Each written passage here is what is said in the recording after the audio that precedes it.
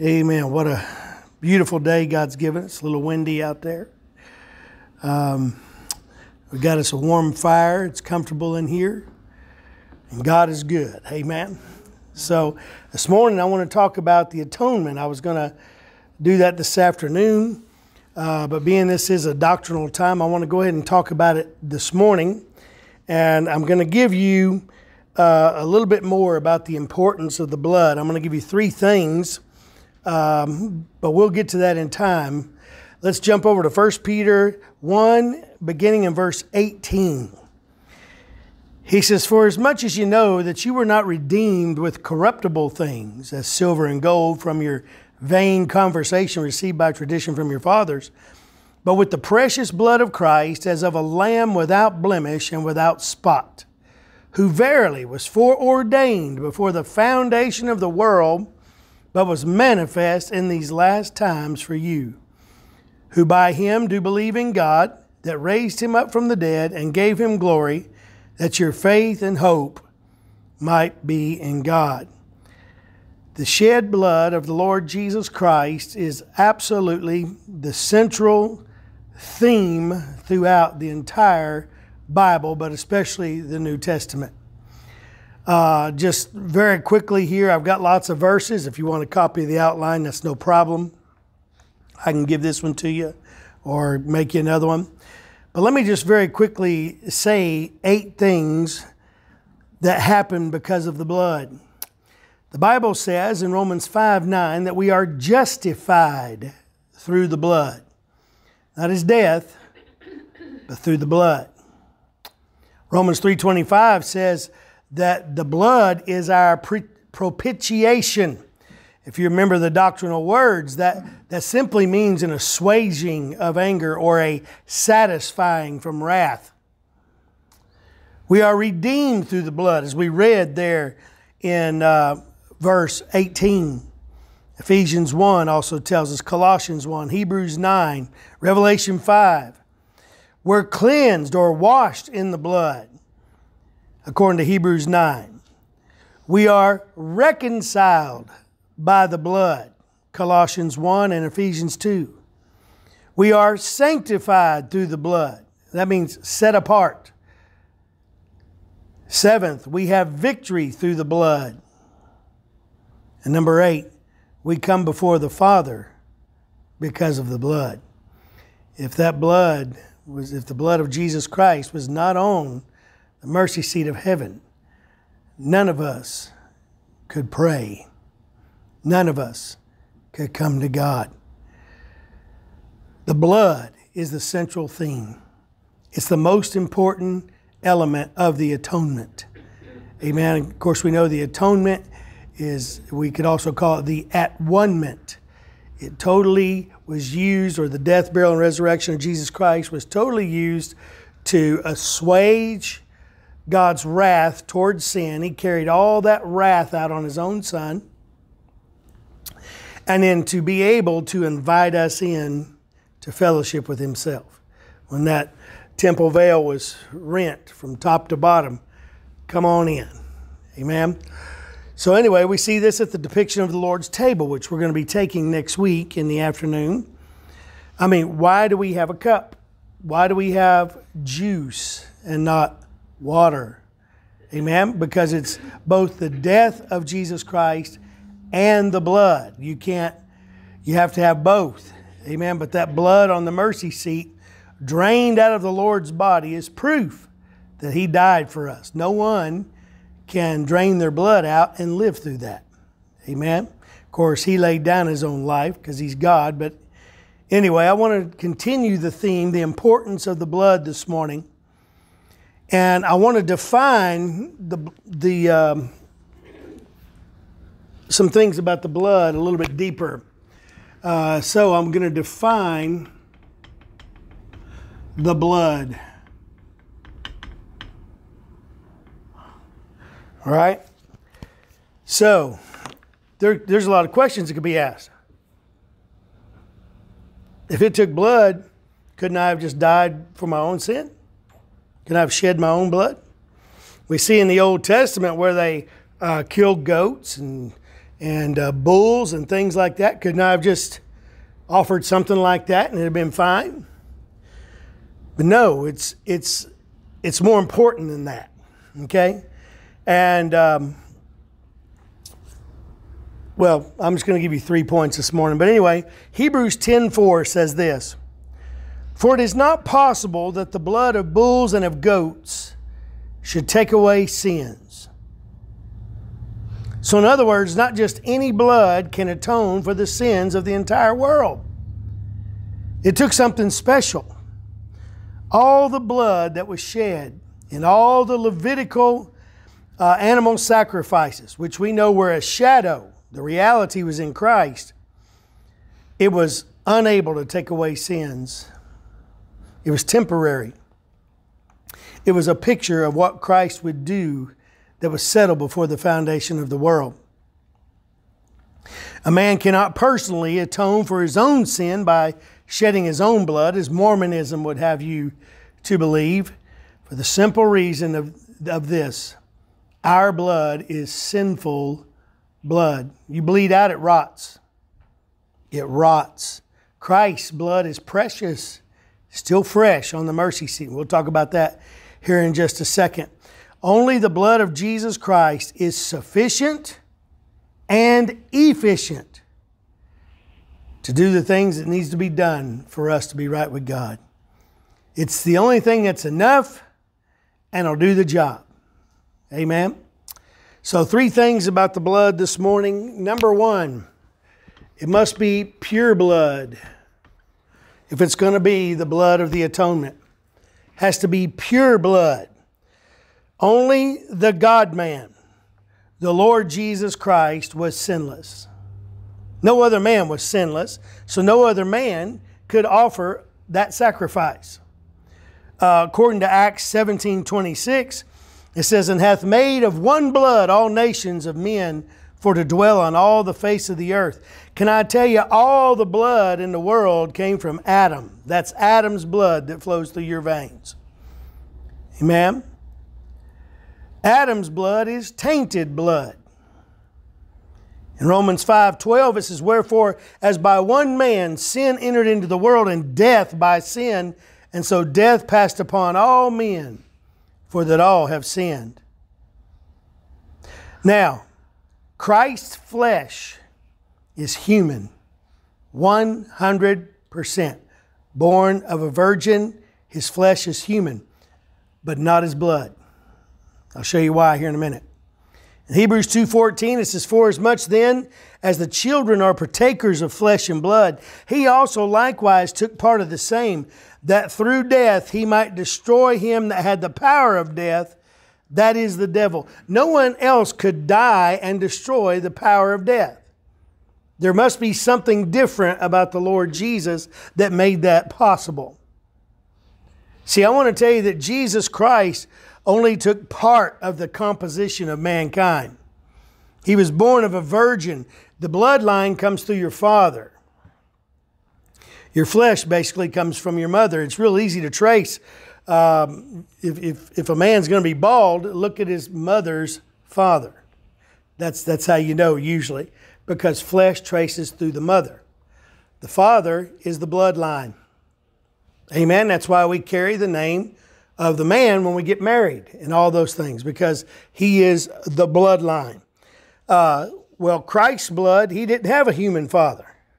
The Holy Spirit moved on the Virgin Mary, and boy, I hate putting those words together. I almost sound Catholic, but she was the Virgin Mary, and moved on her, and she conceived a child by the power of the Holy Ghost.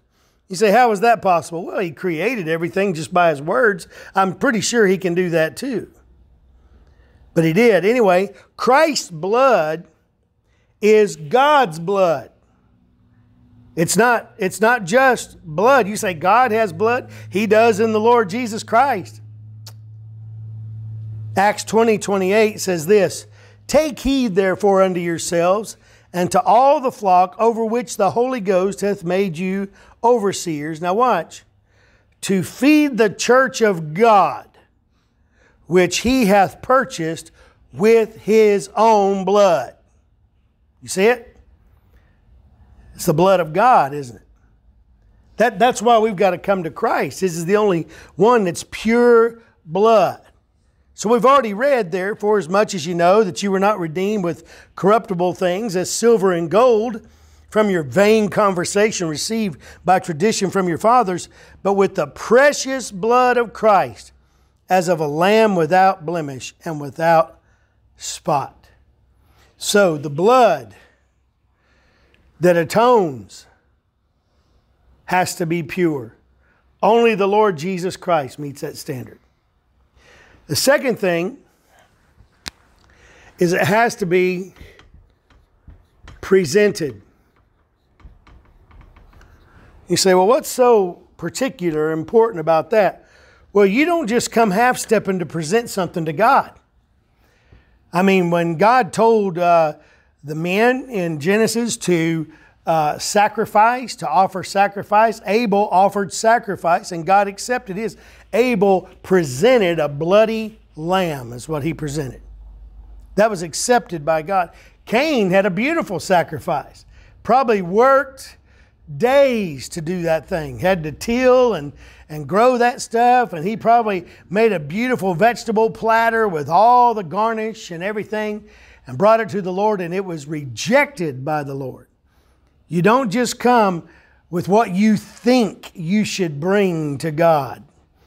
Amen. Boy, that's a principle that many Baptists should get a hold of. Amen. We don't just present your bodies a living sacrifice. Well, you can't be doing that if you're smoking and living an ungodly life. Amen. You're not presenting anything. Anyways, has to be presented blood. Now we're going to go back to the book of Leviticus, if you don't mind. Third book of the Bible, and we're going to be in chapter 16. I'm just going to hit some highlights here. Leviticus 16. And just to give you a little bit of a background on what was called the Day of Atonement that happened annually. Okay, the high priest, and he was the only one that could do this. No other priest could do this. The high priest would present the blood inside the holiest place by sprinkling it on the mercy seat. Only he could go in. See, that's why here we believe in the priesthood of the believer. We all offer spiritual sacrifices to God. I'm not your spiritual leader, truly. I mean, in a way, I guess I am, but the Lord Jesus Christ is our high priest that's already obtained an eternal salvation for us because his blood is on the mercy seat in the holiest place. That temple on earth and that tabernacle was just a picture of what was in heaven, and Jesus actually put his blood on that mercy seat. We don't ever have to do that, and thank God, because we couldn't. Amen. Our allegiance and our worship goes to Christ. Amen. That kind of separates us from the cults there. Anyway, let's look at Leviticus 16. Look at verses 2 and 3. I'm just going to kind of jump in here. And the Lord said unto Moses, speak unto Aaron thy brother. Now, who was Aaron? What was his role? High priest. That he come not at all times into the holy place within the veil before the mercy seat, which is upon the ark, that he die not. For I will appear in the cloud upon the mercy seat. So even the high priest couldn't just walk in there anytime he wanted to. Okay? So verse 3 says, thus shall Aaron come into the holy place with a young bullock for a sin offering and a ram for a burnt offering. So Aaron could not go into the holy place, even if he was instructed by God himself to go into the holy place. He could not do it without an appropriate presented sacrifice. Amen. Turn with me now over to verse 14. And he shall take of the blood of the bullock and sprinkle it with his finger upon the mercy seat eastward, and before the mercy seat shall he sprinkle of the blood with his finger 7 times. Then shall he kill the goat of the sin offering that is for the people, and bring his blood within the veil, and do with that blood as he did with the blood of the bullock, and sprinkle it upon the mercy seat and before the mercy seat. And he shall make an atonement for the holy place because of the uncleanness of the children of Israel, and because of their transgressions and all their sins. And so shall he do for the tabernacle of the congregation that remaineth among them in the midst of their uncleanness. So as you can see, there's a principle here that God's given us, and he used the high priest, that he would present blood, typical blood. Now, I'm not going to get into all the sacrifices. We can do that again sometime. When we studied the tabernacle probably about 7-8 years ago, we got into those sacrifices. What's the difference between a sin offering, a trespass offering, and all those kind of things? And we did that, but we can't today.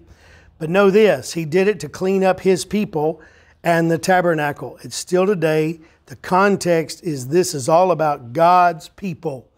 Amen. I know Jesus' death was efficacious for the entire world. There's no doubt about that. But he died for the church, the Bible says in Ephesians 5. And it's all about his people. He knew who would be saved. He knew who would be baptized into the body. He knew who he would give gifts to. He knew who he would bless through that body. And it's all based on the blood. We are what we are today by the grace of God. We say that all the time. But it's the grace of God, his character, which provided the blood of his own Son that we can have the benefits of being a child of God. So anyway, we find that what we just read, if we were to go over, and we're not going to go over there now, but if we went over to Hebrews 7 and also Hebrews 9, we would find out that this was a shadow of what Christ would do. This was just a picture, amen? As a matter of fact, if you read in Exodus 25, you'll find that the tabernacle was patterned after the temple in heaven. And that's confirmed by Hebrews 8:5 and Hebrews 9:23. It says that this temple that they had, or tabernacle at the time, was a picture of the true temple of God in heaven. Now, I reckon when that temple was created. Anybody ever thought of that? I guess after Adam fell, God scurried around. We got to do something. We got to have a temple. Didn't work that way, did it? That temple had that altar as a part of the creation because God had already determined that he would give himself on the altar of sacrifice for the sins of man. That's what that whole temple thing's all about. Amen, is being redeemed by the blood of the Lamb. Anyways, only the high priest could enter the holiest place. We read that. Hebrews 9:7 confirms it. Christ is our great high priest. Aaron was a picture. Christ is our priest. And it's a whole new living way because Aaron was of the Aaronic or Levitical priesthood. Amen. Christ came from the tribe of Judah.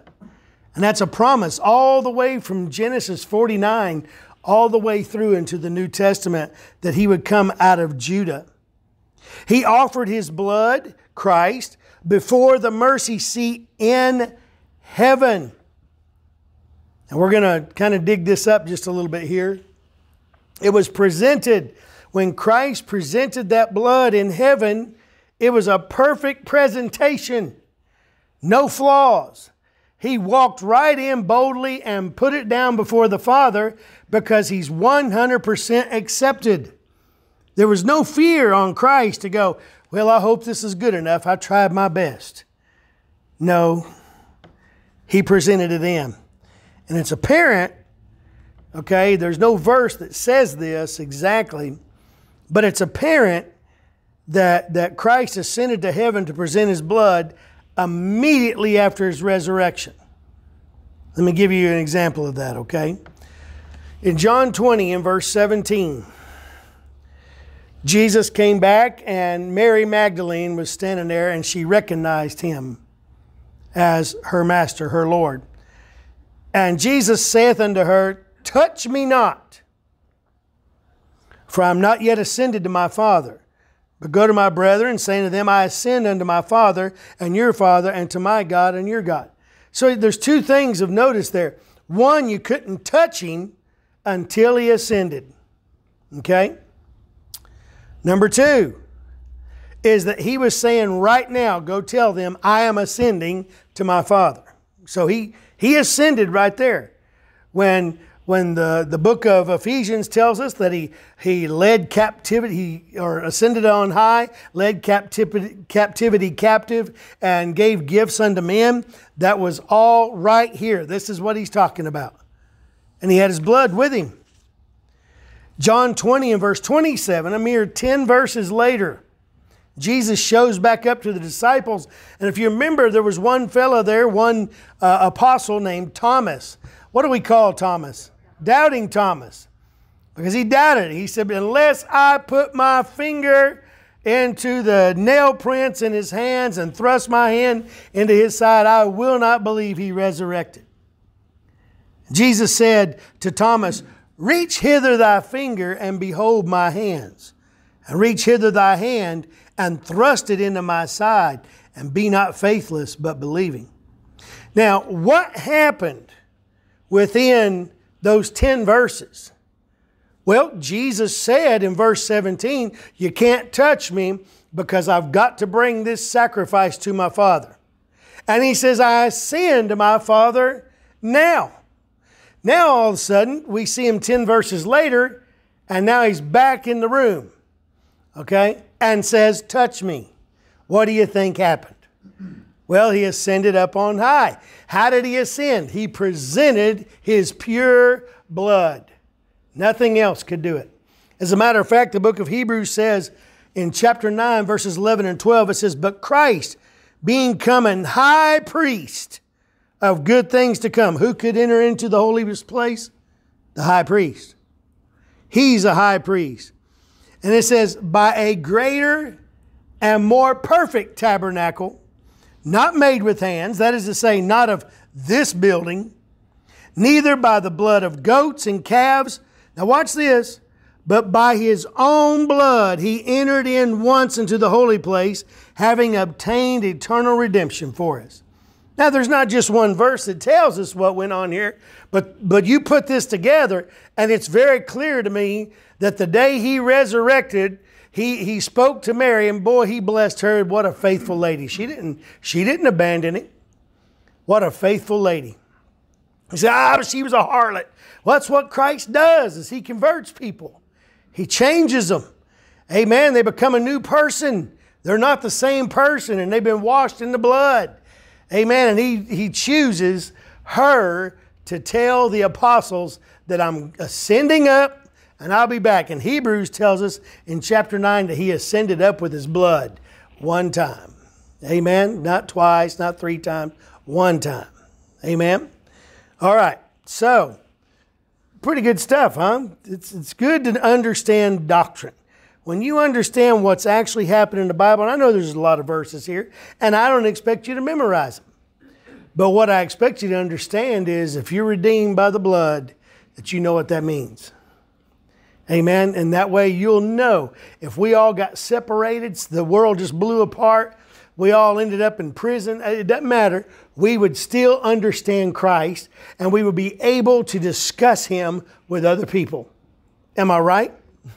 Amen. That's why we got to learn doctrine.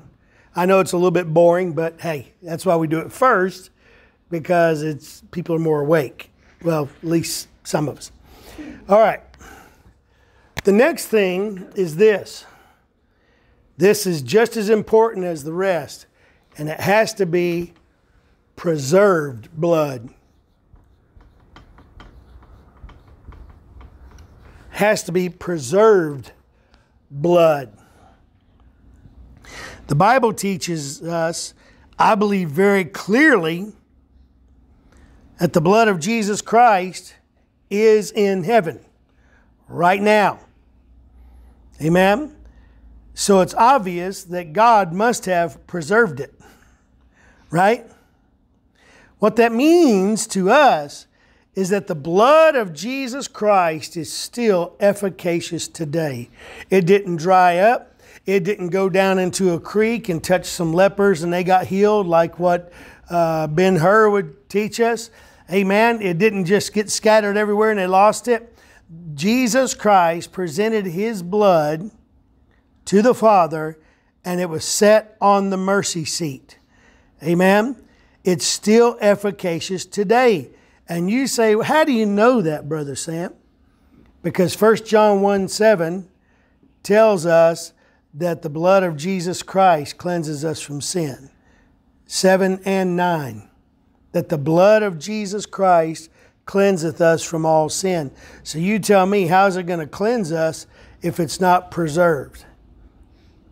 No other blood can do that. Only Christ can do that. Anyway, let me give you the thought of this.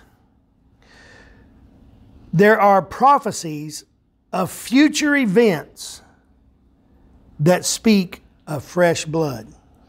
Stuff that hadn't even happened yet. And it'll still be about the blood. For instance, when you go to Zechariah 13:6, you'll find that Jesus has wounds, not scars. I know we love to say scars, and we love the song One Scarred Hand. I love that song, sang it many times. But the Bible teaches that there are wounds. How else did Thomas thrust his hand into his side? Because it was a wound. It wasn't a scab. And it wasn't healed over by some celestial plastic surgery. Amen? Celestioplasty. Amen? It wasn't that at all. Here's another thing. In Revelation chapter 5 and verse 6, if we're going to talk future, the Bible says that when they saw Christ, that He was as a lamb as it had been slain. It didn't say a carcass. It didn't say dead. It said, it looks like it's been slain. Now, how do you know that? I mean, how do I know that? I'm standing here and I'm looking over there and I see a dead lamb. How do I know that it's been slain? I don't until I get up and investigate. Well, this one's bloody, so it's easy to see. Amen? It looks like it's been slain. It has open wounds. Now, turn with me to Hebrews 12 and verse 24. I was going to use this earlier, but I want to use it now, right here at the end of our lesson. Hebrews 12, and I want you to look at verse 24.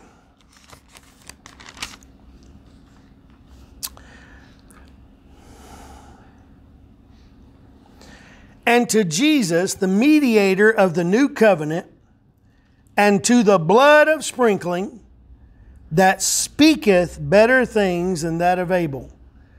Did you notice here that it said that the blood speaks, not spoke? There's a difference in there.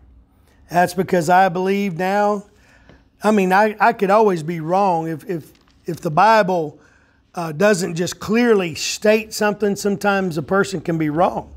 There's no doubt about that. Even the most diligent of students in the Bible. But I think it's easy to see by combining these simple thoughts that the blood of Jesus Christ is pure blood. It was presented to the Father on the only grounds that it could be accepted, and it's preserved. I believe it's still just as fresh as it ever was. Next Sunday, we're going to drink of that cup. That's an emblem, not of what He did, but also what He's doing. It shows His death till He comes. Amen. I believe that it's fresh. Indeed, there is power in the blood. Now, I'm going to give you a quote that came from Charles Haddon Spurgeon, and I'm using him because he's the E.F. Hutton of Baptists. You know, when E.F. Hutton speaks, people listen. People want to, when I quote a preacher, that says something good, you got to give people credit. You can't just quote it and say it's yours. But they automatically assume that I align myself with Spurgeon. No, I don't. I align myself with Jesus Christ in the King James Bible. Amen. Spurgeon can be wrong. Spurgeon was wrong on some things. Sam Morris can be wrong. I've been wrong on some things. But if I make a good quote that's biblical and someone wants to use it, they ought to say Sam Morris said that. Don't worry, there's not too many quotes from Sam Morris. All right? But anyway, in Leviticus 4 and verse 7, the Bible says, "And the priest shall put some of the blood upon the horns of the altar of sweet incense before the Lord." See, before he could even go into the holiest place, there was an altar of incense right there in front.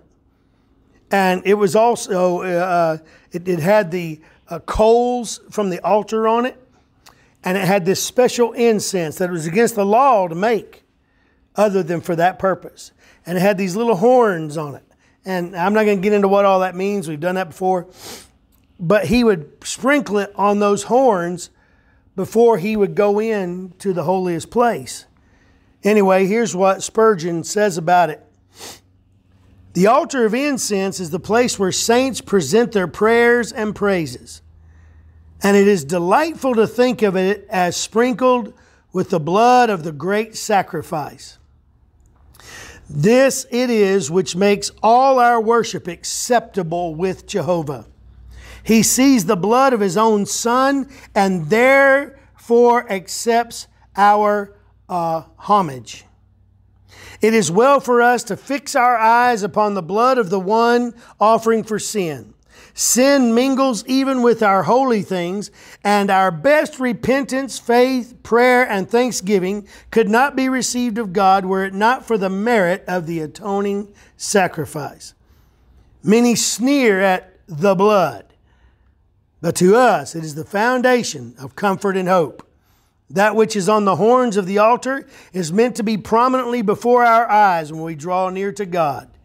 The blood gives strength to prayer, and hence it is on the altar's horns. It is, quote, before the Lord, and therefore it ought to be before us. It is on the altar before we bring the incense. It is there to sanctify our offerings and our gifts. Come, let us pray with confidence, since the victim is offered, capital V. The merit has been pleaded. The blood is within the veil, and the prayers of believers must be sweet unto the Lord. Charles Haddon Spurgeon. I think he knew a little bit about what he was talking. Amen. So anyway, I hope this was a blessing to you as we learned. Pretty good. A little over 30 minutes. So praise the Lord for that. Let's have a word of prayer. We'll continue services.